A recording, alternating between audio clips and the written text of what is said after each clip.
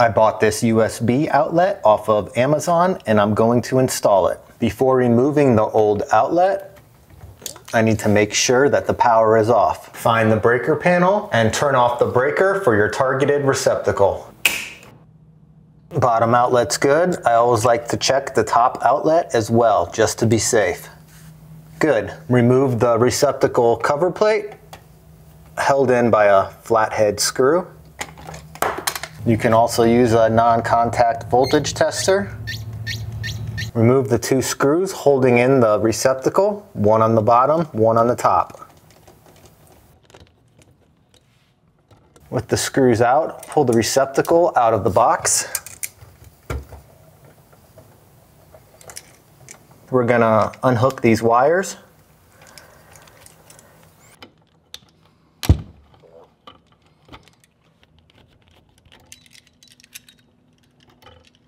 I'm gonna clean these up a little bit.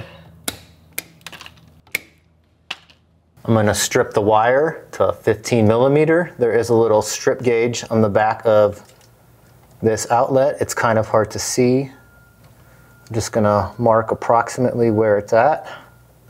I'm gonna do the same for the green and the same for the black.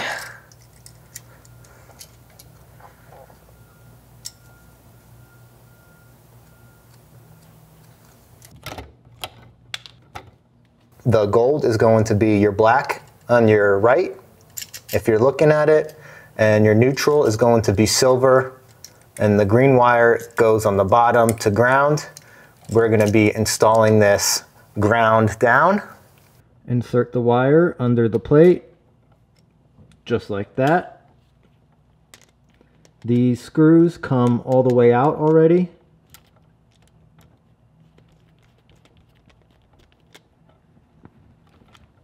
Get it very snug.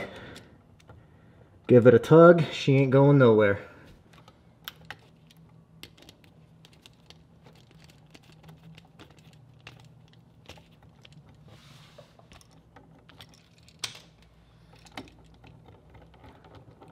Push the outlet back into the wall.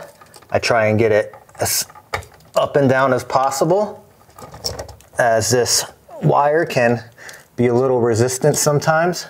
Line up one screw,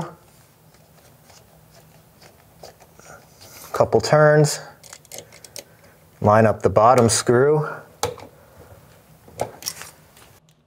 try and keep it centered.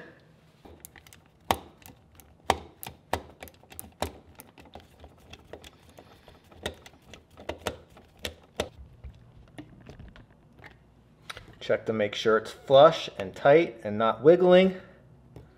Next, I'm going to install the cover plate. It's labeled top, this side out, and it's got an arrow pointing down. This just slides right over, and it's held in by two screws. Here's the cover plate, labeled top. This just snaps on.